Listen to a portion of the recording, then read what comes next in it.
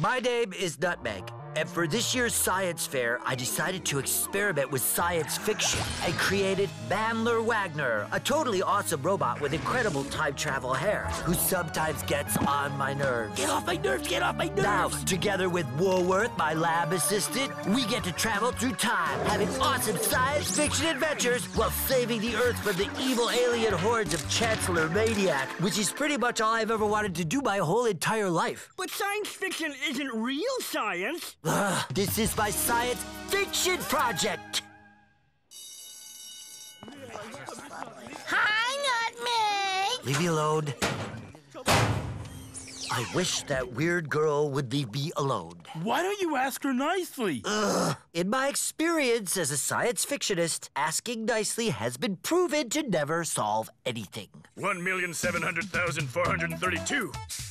1,700,000. Hey, pals! You impressed with my zero-arm push-ups or what? Well... Don't answer yet. Let's use my MI Impressatron measuring device to find out. Why do you have to do everything the hard way? You created me. Ready, Woolworth? Gee, I hope I'm impressed. Meh. But your hair looks great. Yeah, I know. I guess we're just too sophisticated. I mean, a caveman might be impressed with something like that, but... Are we gonna time travel back to caveman times? I can visit my family. And Manler Wagner could finally impress somebody with his push-ups. That's not a bad idea. Then I'm glad I thought of it. Setting a course for when the Earth was still in diapers. Pizza? 46, 47, 48. I don't think he's impressed, Nutmeg. But that's impossible. His primitive caveman brain has never experienced anything remotely as cool as your push-ups. Then we must examine his brain. He doesn't have one. What do you mean he doesn't have one? Maybe somebody borrowed it. Did they leave a note? Why would they leave a note? Because it's the polite thing to do. Found the note. Dear Manler Wagner, I have taken this caveman's brain up into outer space. Love, Chancellor Maniac. Sounds like we've stumbled upon another one of Maniac's crazy schemes again. And without a brain, that caveman will never be impressed with your zero-arm push-ups. Well, then I guess we better go out there to outer space and ask Chancellor Maniac very nicely to... Negative. The only way we're getting that brain back is by performing an astounding feat of science fiction wonder. You mean like this? Uh-huh. Or this? Uh-huh. Or this? Or this? Or this? Or this? Would you just transform into a spaceship and take us up into outer space already?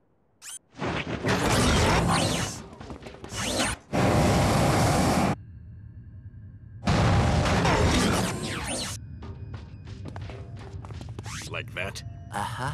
Now where's Chancellor Maniac hiding that brain? Maybe it's in that giant science fiction nose. Whoa! I love going on these crazy adventures with you guys. Yeah, they are pretty cool, aren't they?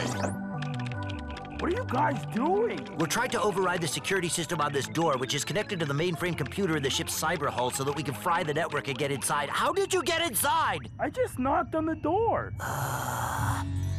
Oh, good! Company! Why did you remove that caveman's brain from his head and take it up into outer space, Chancellor Maniac? Please, call me Chance. I'll give you one more chance to answer Nutmeg's question.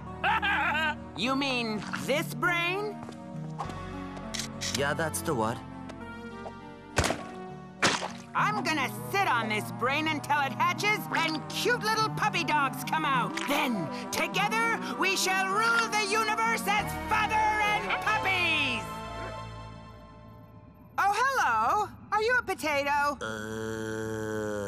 So I guess we gotta somehow get him off of that brain. Maybe if we ask him nicely, he'll sit somewhere else. But Nutmeg said... The only way we're getting that brain back is by performing an astounding feat of science fiction wonder. That's right. Oh, yeah. Now use your tusks to lift up Chancellor Maniac. What are you doing? Put me down at Then, once! Nutmeg, you... Grab the brain? No, hold still while I teleport that caveman's brain into your backpack. Yeah, but I could just pick it up right now and then we could... That's weird. Maybe if I give it more juice. Well, where did it go? Oops. Get it off me! Get it off! Nutmeg, are you okay? Hey, wait for me! We're gonna die! I got this. See? That wasn't so bad. Manler, quick, perform astounding feat of science fiction wonder. Can't. Modifiable gravitational field. Damaged. Oh no! This is terrible! But I'm still having a great time. Then there's only one thing we can do now. Ask very nicely to get that brain back? Excuse me, Chance. Could you, please stop sitting on that brain and give it back to us? Of course I will. I can totally go sit somewhere else. Here you go. Thanks? You're welcome. I can't believe that worked. Me neither. I guess Woolworth had the right idea all along. Good job, Woolworth. Wait, you tricked me. Pterodactyls with pretty monkey legs. What? Retrieve that caveman brain at once. Why should we? Yeah, why don't you just ask us nicely for once? Because I gave you all those pretty monkey legs you wanted. So you owe me. Oh, yeah. Now, to get this brain back inside that caveman's head so that he can be impressed with my zero-arm push-ups. Oh no! Pterodactyls with pretty monkey legs off the port bow. Oh, you're serious? This is so awesome! Unhand that puppy dog egg. I can't check him, Nutmeg. We'll have to make a jump to light speed. Initiating thrusters. What can I do to help? Just keep being a nice guy. Why have we stopped? Follow them. We're not going one more step until we get awesome jump to light speed power legs like those ones. Where are we? We've landed directly inside that caveman's head. That's exactly where we needed to put this brain.